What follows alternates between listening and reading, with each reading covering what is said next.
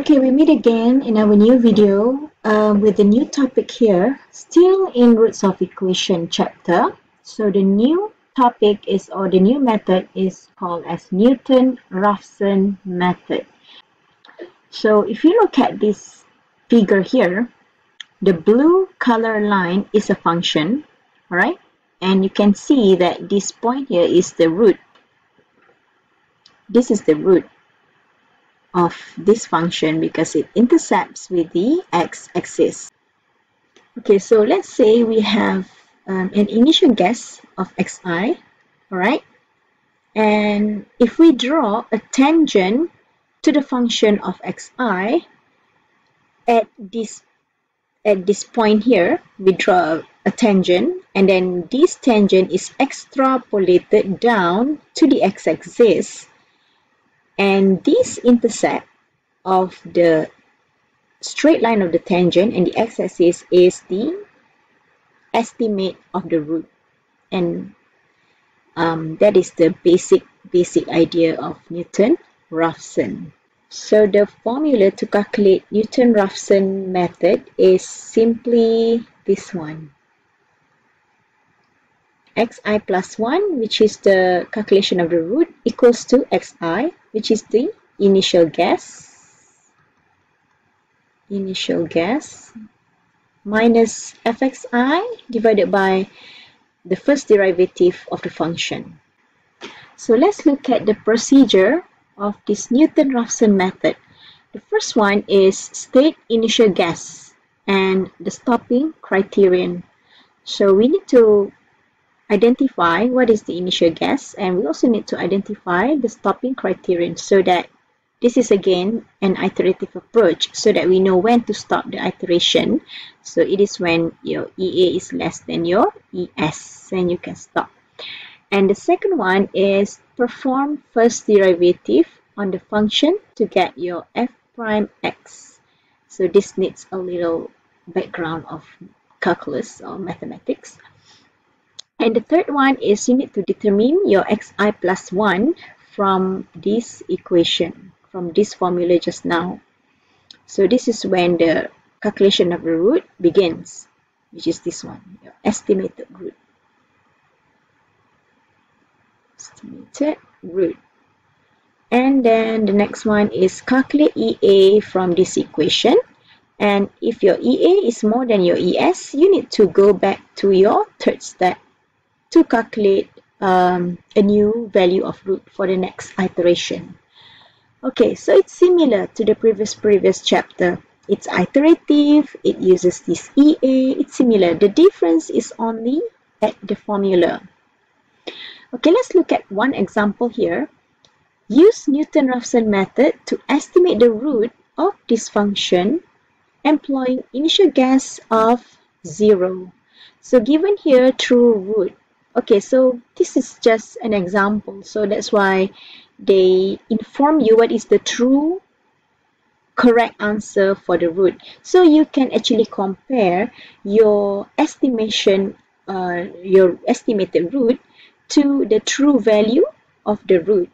And that's why sometimes you can calculate your true error. But if you don't know your true answer, you cannot calculate your true error. You can only calculate your approximation error. So first and foremost, you need to work out the first derivative of this function.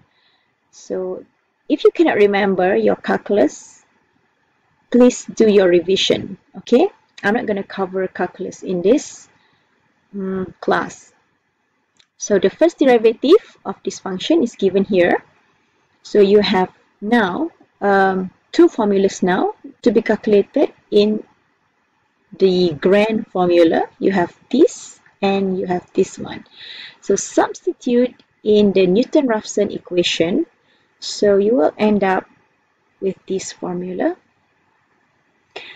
This one, fxi, is just simply from this f prime xi is just the first derivative of the function. So this one is the formula that you will be using, starting with an initial guess of x0 equals to 0, and then let's continue. Okay, so just now it was fx equals to, right?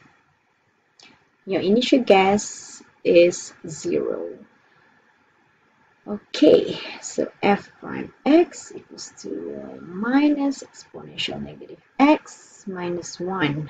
So don't ask me where is this from. This is just the first derivative of the fx.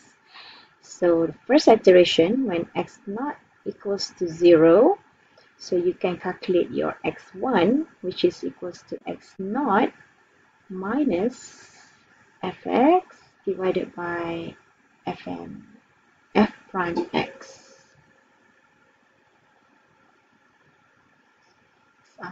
So here is 0 minus 1 minus 0 here.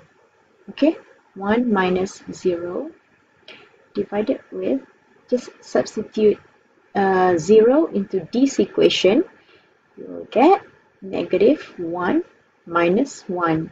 So the answer for this is 0.5.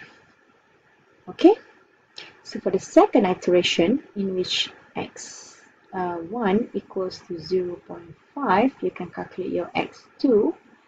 x2 is just here x0, you use this one, 0.5.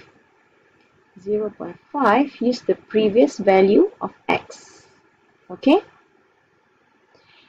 then this one is, you have to just substitute 0.5 into these two equations. Alright, if you substitute 0.5 into this function, you will get 0.10653, and then substitute 0.5 into this equation here, and you will get negative negative 1.6065. So here you will end up with 0.566311003. Okay, so this will be the estimated root for the second iteration. And then you can calculate your next value of x, x3, x4, and so on, and so on, and so on, as long as you use the previous value of x for your next calculation. Please do not stick to this throughout the whole. For each calculation, the next one, you need to use the previous, the freshly calculated value of the x. Right?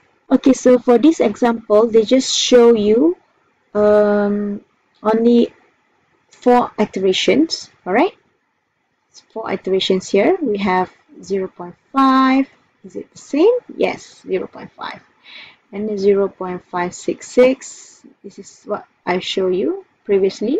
And you can calculate for the third and the fourth calculation. So you can see that the approach rapidly converges on the root, because you can check the true error of the calculation. Of course, the first one is 100% because this is just a wild guess. And then after a while, you can see that the error is reducing and reducing and reducing. So it means that your answer is converging, almost approaching to the true root. This is not true root, but it's almost, okay? Almost approaching to the true root.